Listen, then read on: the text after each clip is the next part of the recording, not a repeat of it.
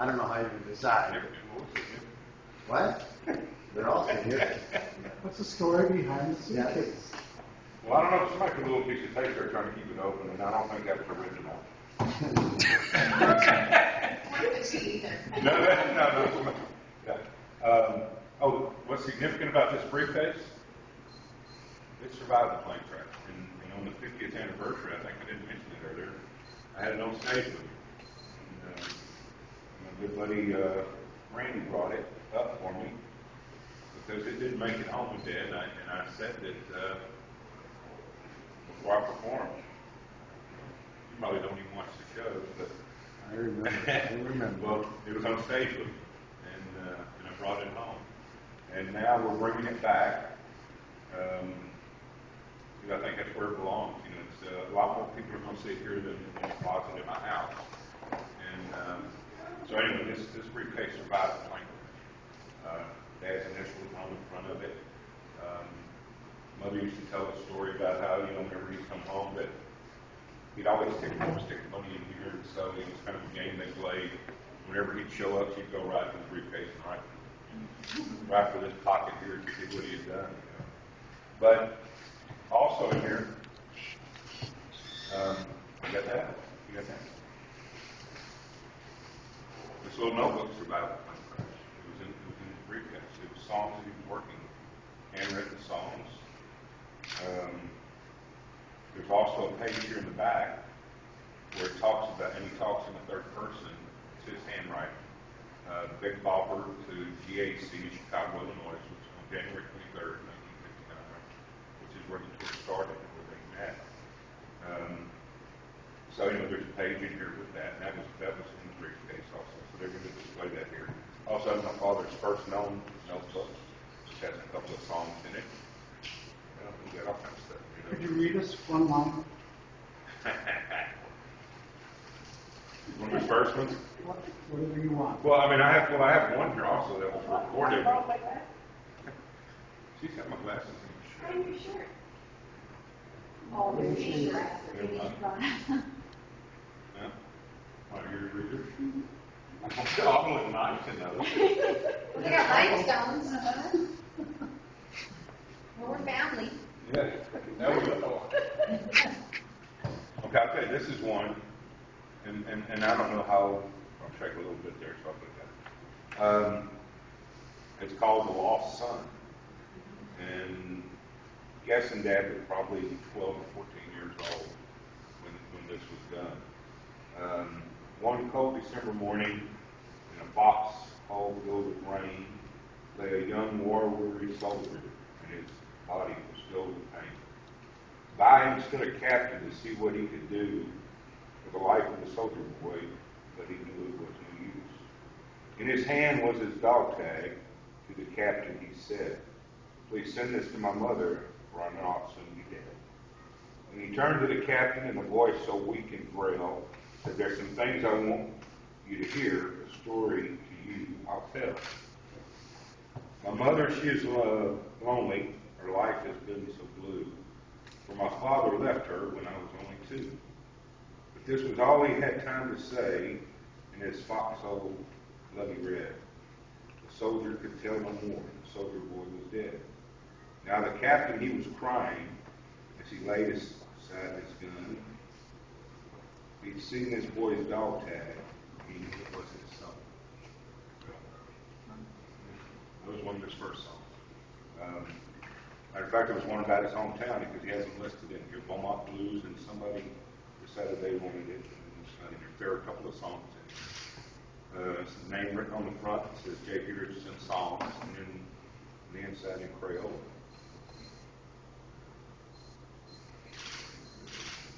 What are you feeling right now? Well, I feel emotional, but I feel very proud. I'm very emotional and passionate about my father and what he did.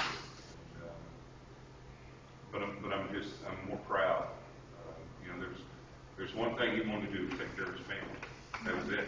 He wouldn't have been on that plane had he been able to make the money in radio that he could make, performing. He would have never been here. it was all about taking care of his family.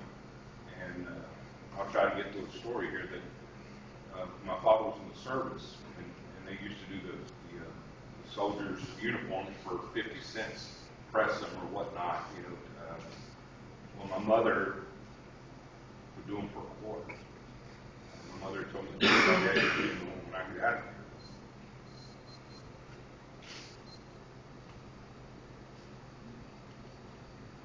Never have to work again. That's when he went home, and within 6 weeks he had talked the owner. Back then he wasn't like a big conglomerate. Gentleman, Jack Hill, who owned the radio station. He told him what he wanted to do. He wanted people to know he was back in town, and he wanted to do this, what he calls a Jacob-on, and that was his way of letting, it's his idea to do it, his concept. They thought he was crazy, but Jack agreed to let him do it.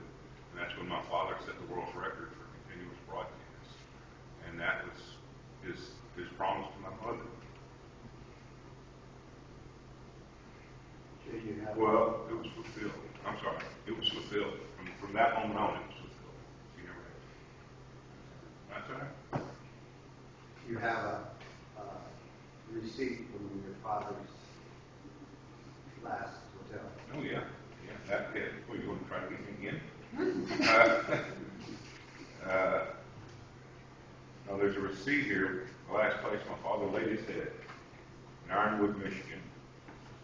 And what's so significant to me about it is, it's in Dad's handwriting. I guess if I can remember, you can go up here. $3.75. But it was in Ironwood, Michigan, and it was February 1st, 1959. Some 30 years later, the Lord blessed me with a son. On that day, February 1st, 1990. So, very significant. That's that. Thanks for asking. Randy, where's my handkerchief when I need it?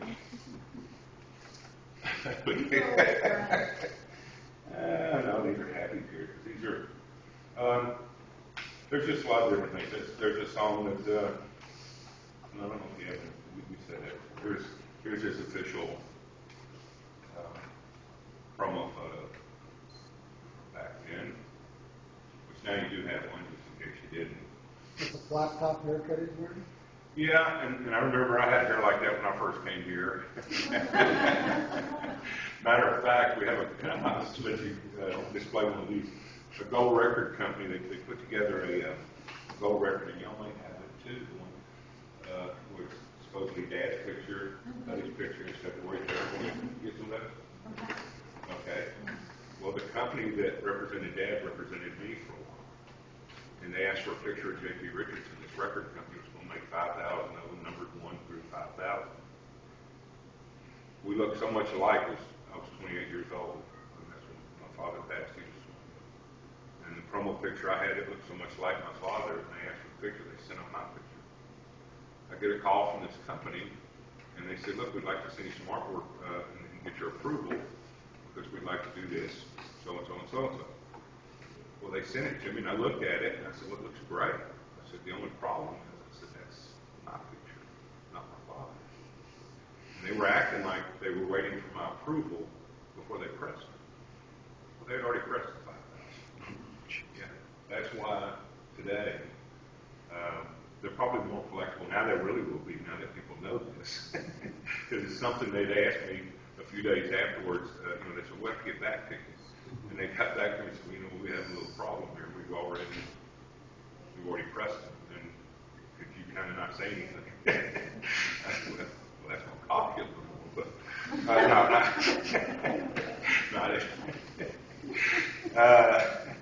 so anyway, there are 5,000 of these gold records. They're February 3rd, the Day Music Guy albums that have my picture and not Dad's. There's another one of these tabloid magazines that talks about an airplane that lands every year somewhere around the world, and it names all the deceased stars, and then get off the plane and go and impromptu a concert. And one of these tabloids. Well, they have my picture in it too. You know, yeah, not that. So I mean, that's how much. Yeah, we look. I tell people, say people look at me now and they go, "Oh, you look so much like your dad." No, my dad lived to be 52, and he probably looked like this. Yeah, that's what I used to look like. Yeah. We have a telegram from Elvis Presley. This is a copy because I told you I'm not interested in the original. But a telegram from Colonel Parker and condolence and PFC Elvis Presley at the time. I don't know. I guess there's plenty of things. There's some local things here from the Ward Funeral Home that handled my father's body after the fact, and then Dr. Smiley, who was the acting coroner at the time, some handwritten and typed letters and notes and things of that sort here. And I have some dice, as I was telling Jeff, that I want to bring and have them display because my dad carried them with him, and they played craps on the bus. And Wayne told a story about it. Tommy also told the story, and now we have photographs of service a couple of years ago of them actually doing it. And I have 2 sets of dice that, like I said, they were found in the field. When I was giving Dad's watch, I was giving these dice back in '88. And there are 2 sets of them, so we'd like to get 1 set here, for them to display here, kind of bring them home again, so to speak. You have his watch on display at the museum?